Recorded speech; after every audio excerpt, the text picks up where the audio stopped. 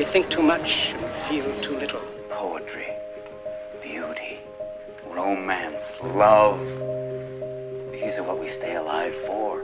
Life exists, and identity. That the powerful play goes on, and you may contribute a verse. What will your verse be?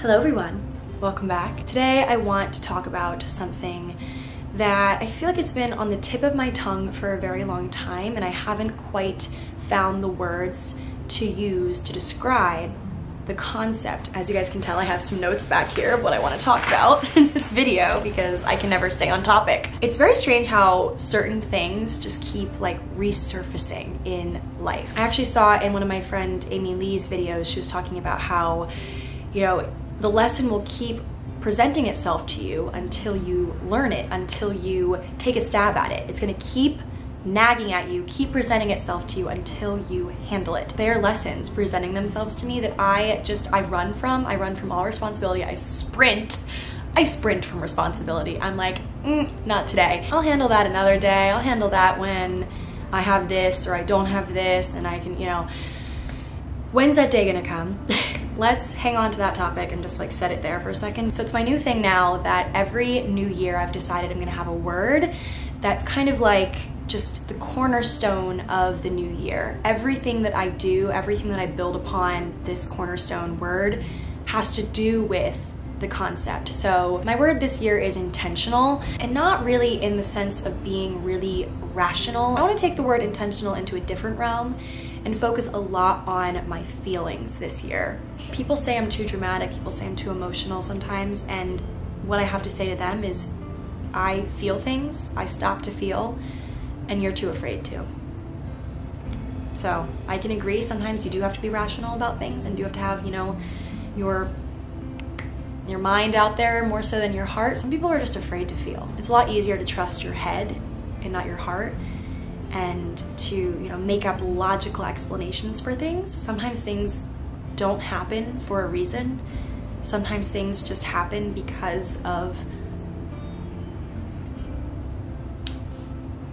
I can't even put a word there, because sometimes things just happen, okay? And they're not pretty and they don't make sense. And that is when our minds can't come to a logical explanation for things, and we have to instead turn to feeling and, you know, kind of heal ourselves, mend ourselves. And what I'm thinking about right now when I'm saying this is, you know, currently I mean, of course I'm basing a lot of this on personal experiences and my friends and what we've been going through recently, and I feel like a lot of it has to do with unrequited love. And that doesn't just mean in a romantic sense, it can mean, you know, with family and things like that. And there's been a lot in my circle of friends that's been happening recently where it's really tough because I want to be there for people, and I obviously want to offer an explanation for something, explanation for something that makes sense logically, and they can just sit there and be like, aha, you know, like that makes sense.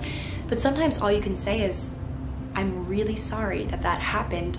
I don't know why it happened, but how are you feeling, and what can we do to make you feel better? Because sometimes shit just happens. It hits the fan, it happens, you're in a rut, you just feel like you just don't know why something is happening. You don't know why you're feeling something. You feel something one day and then the next day you don't feel that, and you're like, what? That's life. Life doesn't make sense, and life is messy, and a lot of times all we can rely on, we can't always rely on logic, okay? Sometimes 2 + 2 doesn't equal 4, okay? In like non-mathematical senses, if you know what I mean. It's kind of like a metaphor, and in those moments we can't trust logic, we have to trust feeling. And I think that a lot of our society thinks way too much and feels too little. And I mean, this can be said in like a personal sense, in a romantic sense, but it can also be said in a lot of just things in history, okay? I was reading this book actually recently. If you have this book, or if you want to pick up this book, it's called Creative Blindness and How to Cure It by Dave Trott. It's basically all obviously about creative blindness, so just ways that creative people have been able to solve some of life's biggest challenges. So on page 64, he has this mini story. It's called Show Don't Tell. So 1911 was when the first escalator came to be, okay? I think it was somewhere in Europe. He doesn't say, but in 1911, they called it a mechanical staircase.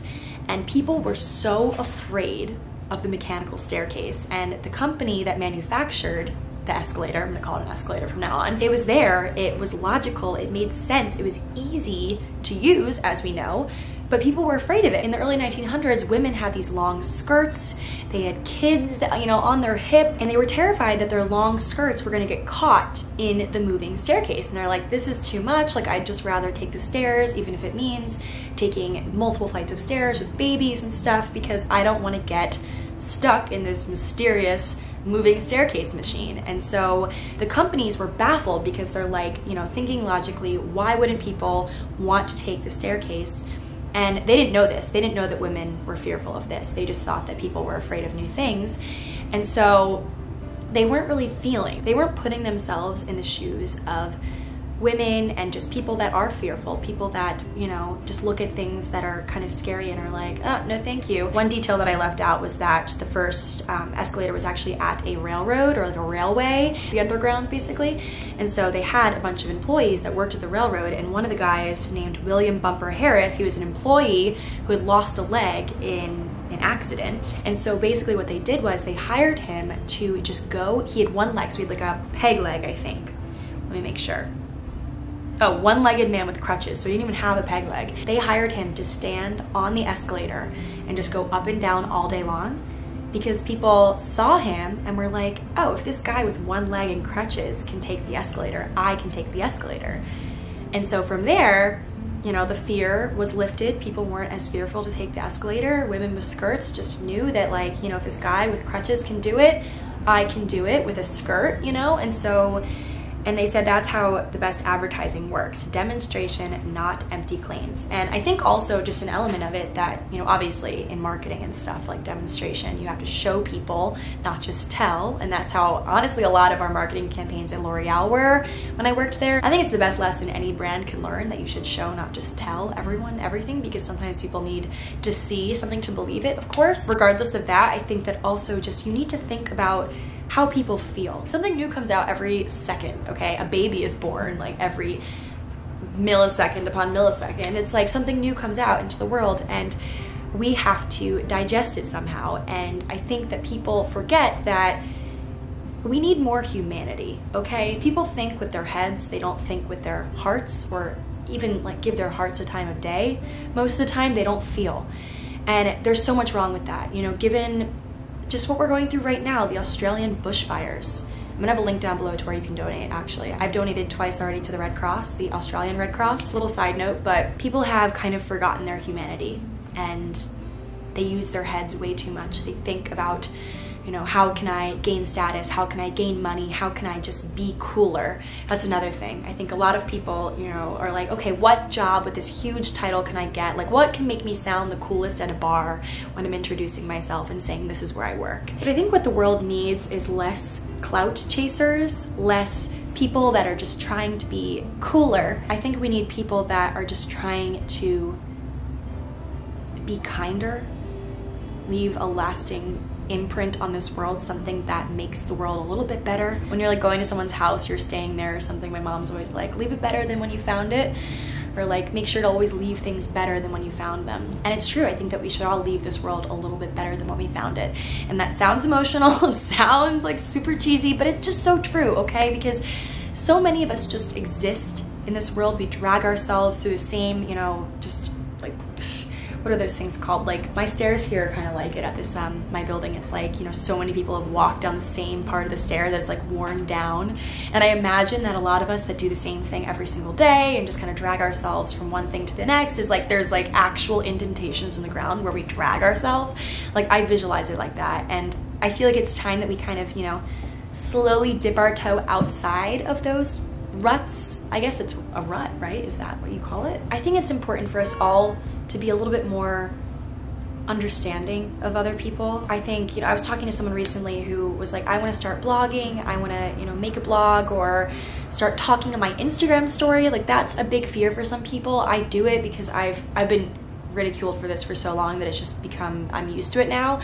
And like, you know, come at me. I've heard way worse, you know, from like an early age. And so I forget that some people haven't dealt with that sort of thing. And so, I mean, people are afraid to start things just because they're afraid of what people are going to say, which is so valid, because believe me, I know that's a big fear. I still have moments, I'm not perfect, I still have moments where I just get so overcome with sadness when I get hate comments, when I, people that I know in, my friend groups, not my friends, but like, people that I like go out with sometimes and know from college, like when I know they're making fun of me, when I know my story is being shared because people are making fun of me, like that hurts my feelings, obviously, but I think it's about time that maybe we're a little bit more understanding of other people. And believe me, I'm guilty of making fun of people sometimes. There, I said it, okay? I've done it. It's not kind, it's not understanding, it's not the way that I want to be known, and there's that quote, it's like, you die twice, once when you actually leave the earth, and the next time when the last person you know says your name. Like once your name is said for the last time, like the last generation has died off and that's the last person that knew you, and that's when you truly die. We have this huge opportunity, and a lot of people don't think about it much because there's a lot to think about on a daily basis. I don't blame the people that don't really give this much thought, but we all have this really great opportunity to leave a lasting imprint on this world, even if it's something so small. We truly all get to contribute a verse to the play. I love that movie so much. Rest in peace, Robin Williams. Love that movie so much. You guys saw it in the intro, but I think that a lot of us feel that we don't really have purpose, or we lose our purpose in this world, and we just don't know why we're doing what we're doing. Could I be doing something else? And we think, or oh, could I be living somewhere else? Like, is this right? And we spend our days elsewhere, not really even present where we are, because we're wondering if we're even in the right place, and it's just our heads are constantly in other places. With my word, intentional, trying to, and what that really means to me is every action, everything I'm doing, I have to be doing it for some reason. And I want most of that reason to be deep inside of me, like I'm doing this thing because I'm fearful of X. There's all these feelings and things that I'm afraid of, and I think 2020 for me is all about just like facing those fears one at a time, and knowing at least, if I fall on my face, I tried for something, and that's more than people do. Some people do it in a lifetime, okay? Trying for something once a week that might not go well, like, come on, that's living. That's not existing, that's living. And I know it's so, this whole concept, this whole thing is so cliche, and it's so hard to get this into people's heads. It's so hard to get this into my own head, because I just sit here, I'll be probably watching this video back as I'm editing and thinking, ugh, this is so, like, people are gonna think this is so cheesy. But I think that, it comes down to habit. It comes down to, if you hear something enough, if you keep seeing signs for something, maybe this is a sign for you. Maybe you were thinking about this whole concept, and this is just another little like reaffirming sign that you need to do it. You need to do that thing you're afraid of. If that's what it is for you, I chalk it up as a success, because that's all I really want in this world. I just want to be the reason that someone does something, period. Like I just want to be the reason that someone does something scary, does something that maybe gets them absolutely no monetary or status gain, but just is something that gets their bellies all fiery, because that is something that I believe in and that I think is important. And I've come to realize recently that I am truly an empath through and through. My friend Amy Lee has a great video on that if you guys aren't sure what an empath is. But I feel things so deeply, and I used to be so ashamed of them, of these feelings, and of the whole concept of feeling so deeply. And I used to feel really just almost like I was intruding on someone's life, because I would just, I would kind of, without knowing, I would pry because I want to know why they're feeling the way that they're feeling, and like all these things. And I used to be so just embarrassed by my feelings. And I think, first of all, I'm gonna say it now, 2020 is the year where I'm not afraid of my feelings anymore, because feeling is so courageous. Feeling is the only hope that we have in this world. Because, I was just talking to a friend last night about it. Like, a lot of our world right now is going absolutely to shit. So much is going wrong, and not a lot is going right. Even as the year feels fresh, it's freshest it will ever be right now in the beginning, I still feel like a lot of us are kind of losing hope. And feeling is the only way around that. Finding our humanity again when it feels like it's lost, when we feel like there's no hope, when we feel like people are, the leaders of our world are using their heads way too much. The only way that we can combat that is continuing to feel, even though, it's perceived as being weak, or it's perceived as being, you know, cheesy, kind of cliche, any of those things, that's the only thing that's keeping the goodness in this world. And you'll see the goodness. You'll see it in small little ways in your day-to-day. And you'll think, gosh, like that was so, you know, if you witness a cute moment, or someone pays for your coffee, or just, I don't know, a number of little sweet, cute things that happen, sweet, cute things, just good things that happen. Good things that happen in our day-to-day. People that we meet and we're like, wow, where have you been my whole life? A number of things that are good in this world. They would not exist if there weren't people like you and me that still feel. I just think we should all strive to be a little bit easier on ourselves and easier on other people, put simply. And it's tough because we've been taught our whole lives, you know, how to live. This is how you do things. This is how you do math. This is how you know, do long division. This is how you do this. And we're taught a lot, and we're told, and we're kind of a product of everything we've ever heard from any person we've ever met. And it's tough to differentiate what thoughts are yours and what thoughts are someone else's that you just crammed into your mind and decided are yours. And, you know, what is actually yours? What are, you know, what dreams are actually your dreams, and what dreams are your dad's dreams or your friend's dreams? Like, what dreams are yours, and what do you actually want to do? We consume so many messages every single day.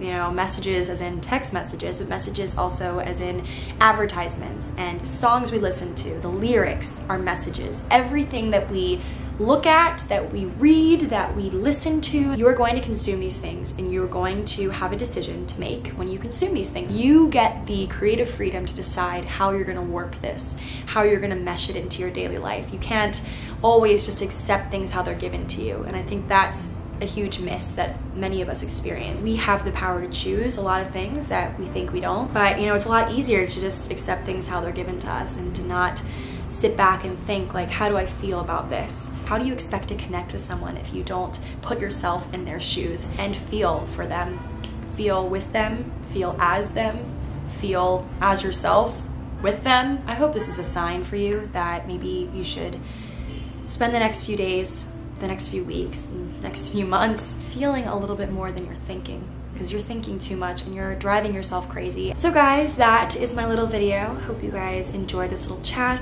It was just kind of me rambling about things I've been thinking about recently, and so I thought that I would just kind of address this, you know, throw it out into the world, and I'd love to hear your opinions on this and how you guys combat the whole overthinking movement that we're all a part of, and would just love to hear, even if you have words for 2020 that you're trying to focus on, let me know those as well. And I'm really looking forward to hearing your guys' thoughts on this.